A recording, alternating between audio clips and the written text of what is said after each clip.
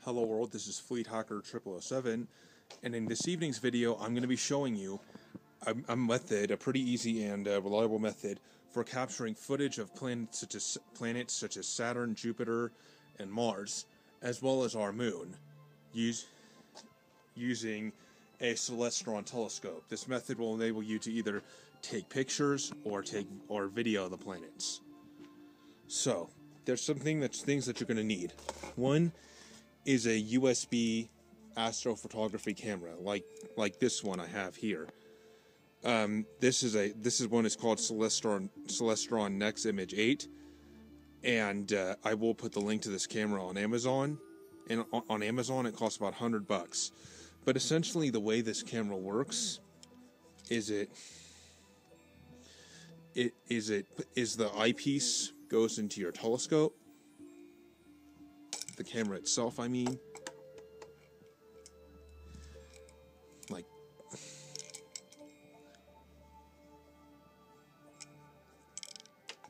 this, and then you plug the USB cord into your laptop, and then you use this software that comes with the camera and to record a video to an AVI file. For those of you who don't know, AVI file is just a standard video file format. Now, the thing is, you're going to need a Windows laptop. The software that this camera uses will not run on a Mac. If you are going to be using if you only have a Mac laptop, then what you're going to have to do is install Windows in a virtual machine or in a separate partition and run the software from there, which I actually have how to install Windows in a virtual machine in a separate video, so I will be linking to that video below.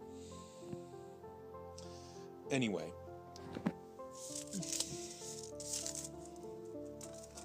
so what you put the camera into the eyepiece area on your telescope, and then connect the USB port into the USB plug on your computer.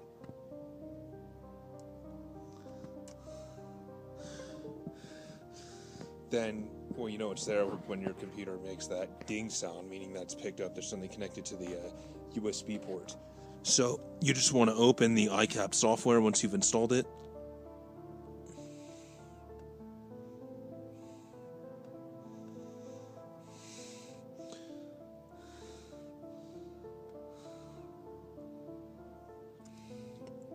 This is the program that comes installed on that CD. So it should come up with your camera right here, and mine says NexImage, and this is what yours should say too if you bought this camera. And then click OK. And that there is actually the planet Jupiter, but the thing is, it's not in focus yet. So I'm going to go ahead, get in focus. You do have to get in focus.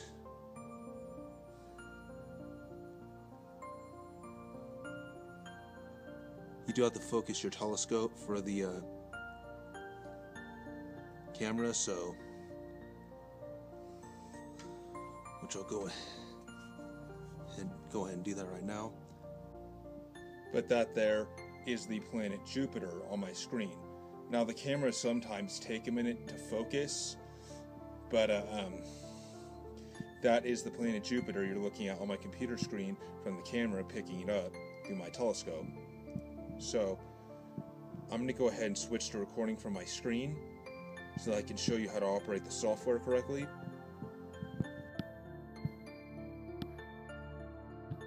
So now I'll show you I'll get it lined up again. I'll show you how to operate the software. So this camera can be a bit finicky, but to start recording or take a picture, you just want to click capture, and then if you want to take a picture, click snap image.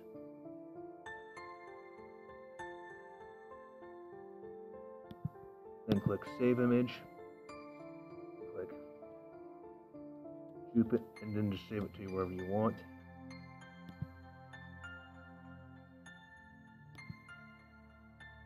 And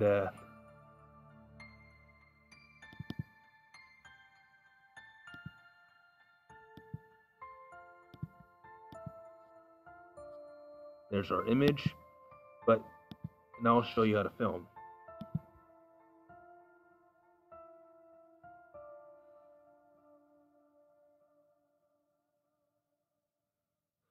This is a little weird actually. What you want to do is go to capture and then click pause recording, and then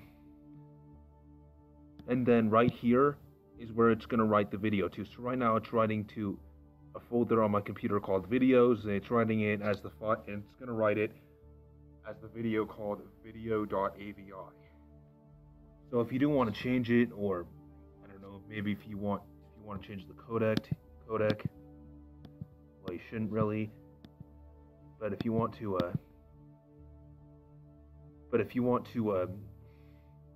do that or change the file name, just go down here and click stop, and then click this gear, and then it can only record to it can actually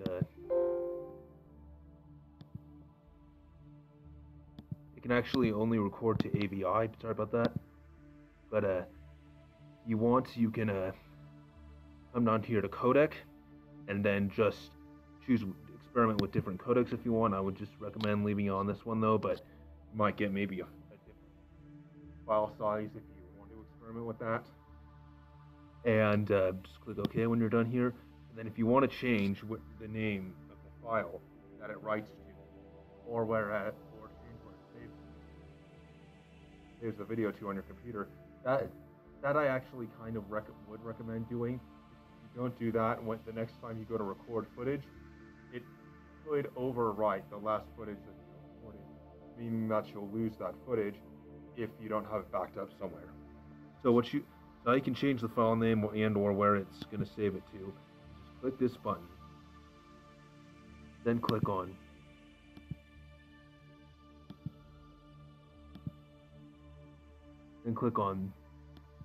check this one, enable automatic file name generation,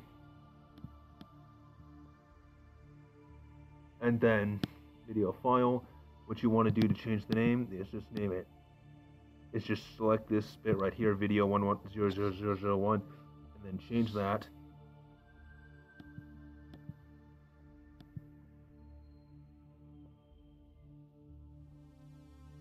Click this one, and just click yes here, and then here's where you want to save it to, and then I'll just name it Jupiter because I'm doing a video filming Jupiter. So then just click save. You don't really need to change the file format because AVI is a pretty standard video file format, so yeah. Then just click apply, and OK. Then to start recording, get it lined up again.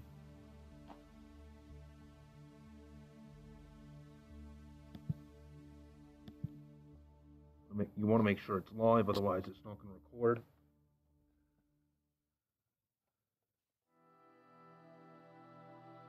Get it lined up again.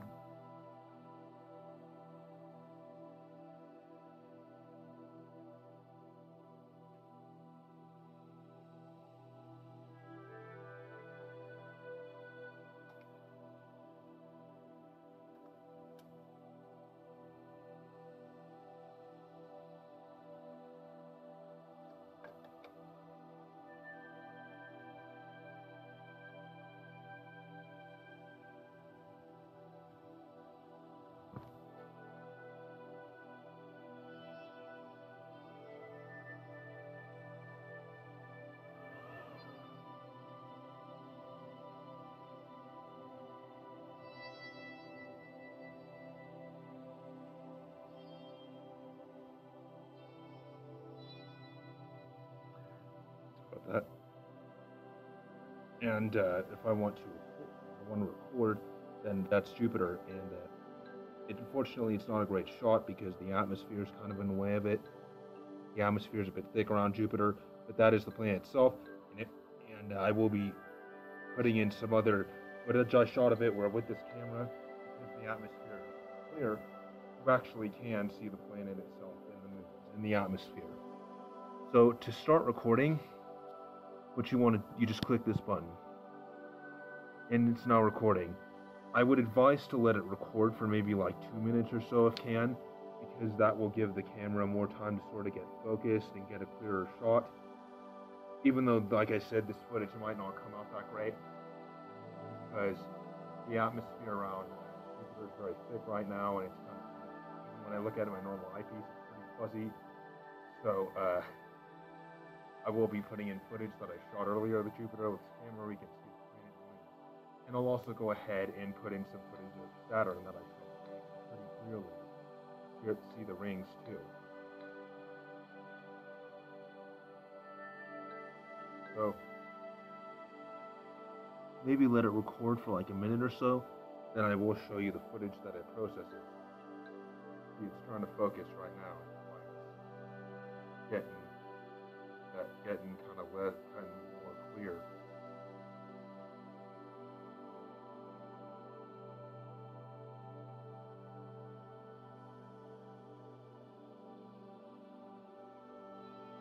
I'm doing my best to explain everything. I'm sorry if I sound a little round-winded, but I think that's enough. I think you guys get how to do it now.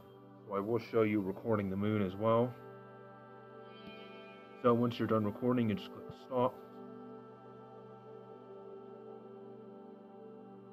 And then it will be automatically saved to the whatever file name and wherever you set it to record to. So there's our video file right there. Then you can just open it. And there it is.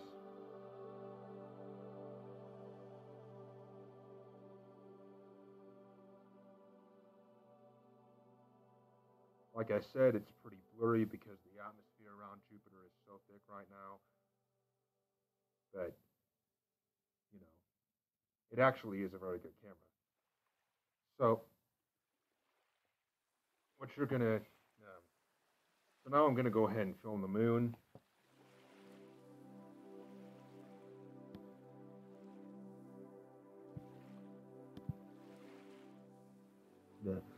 Gonna change the file name so it says the moon, so it doesn't overwrite that Jupiter footage.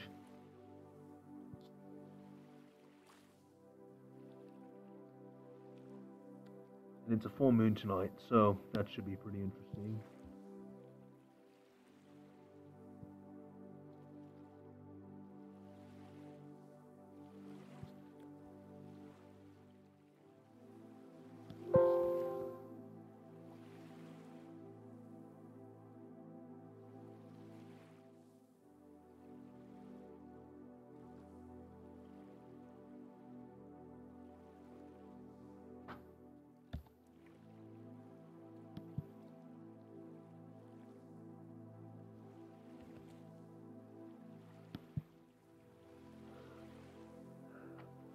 So, it's done. And I'm going to focus my camera, my telescope on the moon.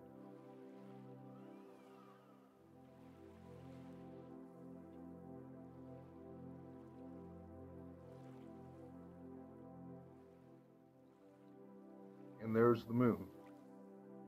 Now, as you can see, because I let the camera focus a little bit, I can see the moon itself. Camera. And there are the craters.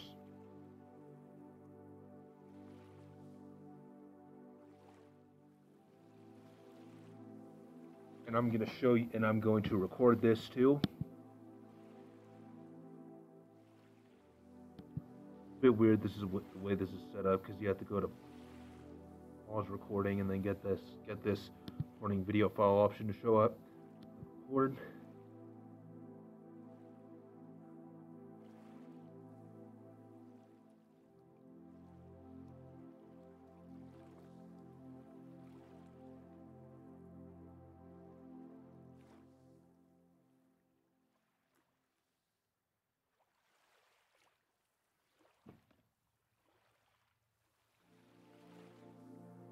And there you go. I'm going to go around the moon a bit.